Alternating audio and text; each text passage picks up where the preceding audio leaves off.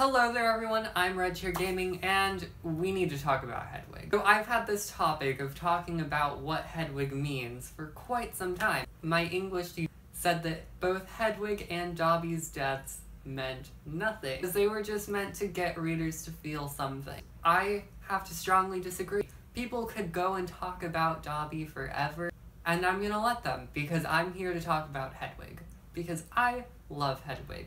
And I feel bad for Hedwig's misrepresentation, because she was so much more important than just being the owl that died. If you're not that familiar with what happens in Harry Potter, well, you should probably start watching them, like, right now. Harry gets Hedwig as his absolute first birthday present. Hagrid gets Hedwig for Harry in Diagon Alley the first time that he ever visits Diagon Alley. It's his first link to the magical world.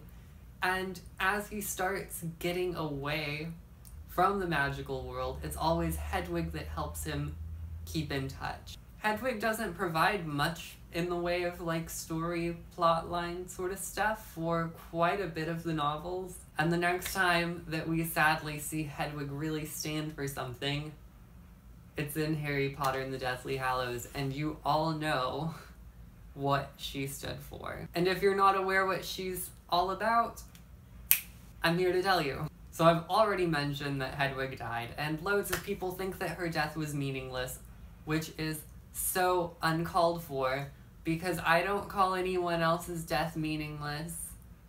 You know? You can't just say those things. I know it's a fictional owl, but Hedwig is real. In here, out here. Not really. When Harry's leaving Privet Drive, it is him saying goodbye to the Muggle world. And he still had a way to come back, you know? I mean, when everything settled down, he could just go back and it would be normal, right?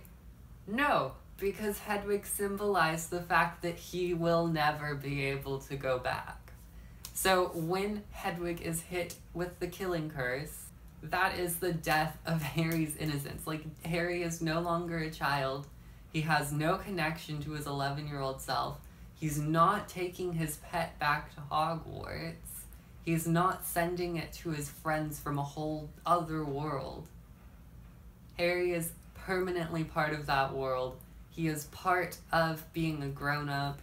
He is part of being an adult. And that's just the major thing. They can't just throw it all out because they want to say that J.K. Rowling was lazy and wanted to make money off of killing people. Because she didn't, because Hedwig was an owl that everyone thought was just an owl, and Hedwig meant so much more than just being an owl. And I admire the way that J.K. Rowling handled that. But that's the major thing about Harry Potter, is everywhere you look there's a symbol. Even if there doesn't seem to be one, you're just not looking hard enough. And I think that's an absolutely beautiful thing about the story, because we can just keep on looking more and more. So that's all I wanted to discuss. I just wanted to have a really lengthy rant about Hedwig and what she meant, because I've been hearing more and more people say that Hedwig's death was meaningless, and there was Harry Potter weekend, and Hedwig's death just affects me. And I had to express that. So thank you.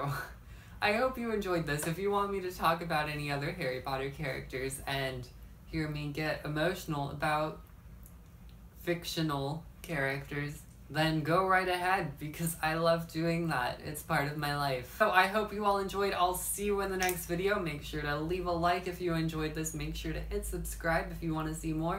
I'll see you in the next video, and goodbye.